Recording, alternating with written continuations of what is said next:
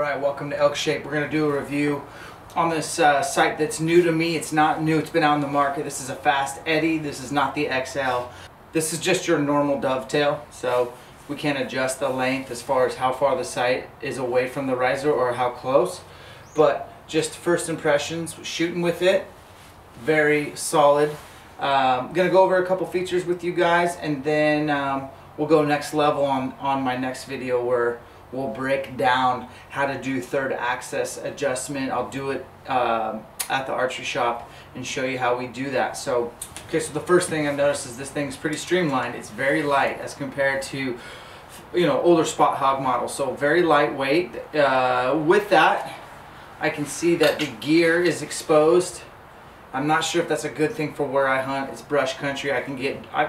Bow hunting in the backcountry is dirty, so getting dirt in that gear. We'll see if that holds up over time, but this grippy dial is awesome as far as the sliding.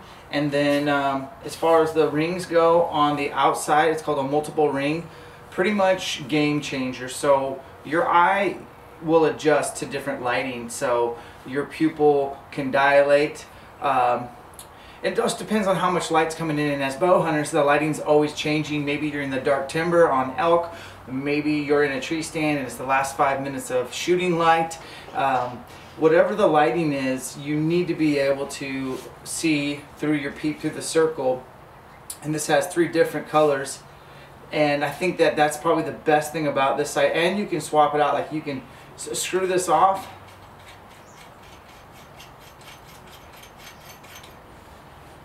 and you have, it's just a normal sight, but this to me is a game changer. Screw that back on. As far as adjusting your elevation and windage, super easy. This is a 2-pin, so as far as getting the pin point dialed, super easy process. You're going to grab the package of sliders, or you can use Archer's Advantage software to get your exact sight tape, but I just used what came in the package. And so you slap on your, first you sight it in for 20. Once you get your 20 dopes, you just grab the little sight tape, that's what you slap it on there, and you slide down until you find your 60 mark. And once you get that tick, you line it up, and there's a number on that, that sight tape. Mine was a 22, so I just went and grabbed the slider tape 22, took it off, put it on, and I got a slider out to 100, and I've already checked it. Another thing we can do is we can check with the 2 pins. We can check to make sure that 20 hits on both pins. So we're going to dial it to 20, use your top pin, shoot, and then dial the bottom pin to 22, and I'll show you how to do that and just to verify. And then back here is your third axis adjustment. So this screw and that screw, depending on you know, you're going to probably use a plumb bob or a door jam, and then you're going to pull back and hold it different uphill or downhill, and whatever your bubble's doing, you're either going to tighten one side and loosen the other until you get your third axis. If you don't know what third axis is and you plan on hunting out west, you have, I'll tell you what, you have to have third axis dialed, or only go out with a 20-yard pin.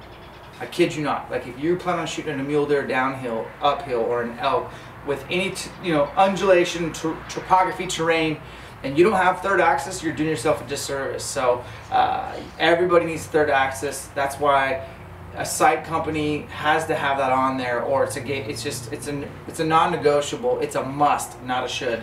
So on the next video, I'm going to do how to adjust this real time. We're going to go to shop and get it dialed. The last thing I'm going to say is, a lot of guys have been asking me, well, why did you switch? I have multiple sight companies that I like.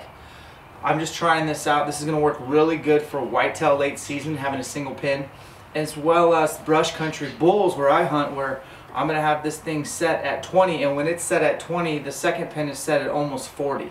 That covers everything that I'll need.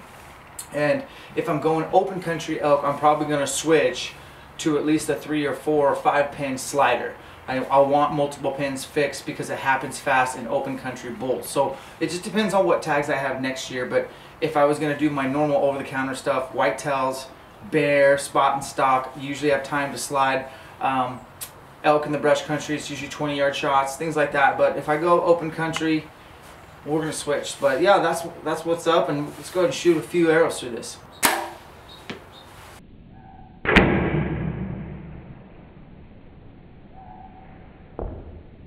So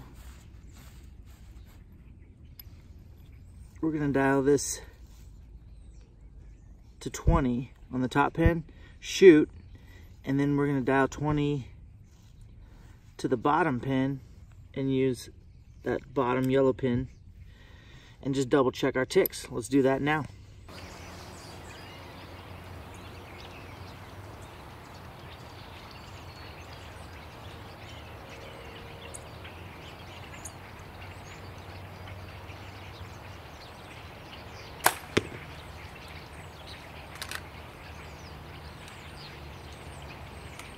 So I'm gonna slide it. Now we're going to use the bottom pin.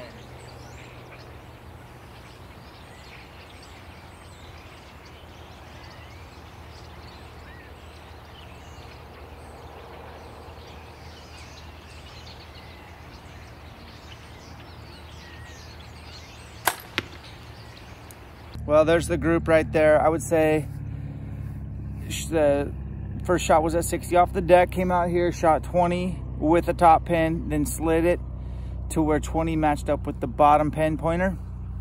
Matched up really well. So this is exciting for me. I think this is gonna be a really good, like the best thing about the sight, I love the circle spin for the dial. That's a great concept. Everything's really well made and machined well. It's durable.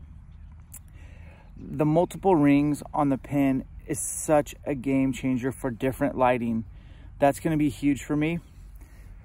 On the next video, like I said, we're going to do third axis. So I'll show you how we do that at the archery shop. And it's super easy. Just you have 2 screws to adjust. You just make sure that you have a plumb bob or a door jamb, something level. And it's going to take a few adjustments. And then you got to make sure, double check once you've made all your adjustments that it's still on. But just mess with the sight bubbles all. And you have to have third axis. So we'll do a full video on that. But again, just want to recap my review of the sight. I'm not sponsored. I bought it. It's a great sight. Very durable, lightweight. I didn't get the XL. I think those longer dovetails and can stick out and mess with your quiver attachment. So I went with just your basic fast eddy. And I'm really impressed. I'm really impressed. I got nothing but good things to say. So I'm worried about, the one thing I'm worried about is the gears being exposed.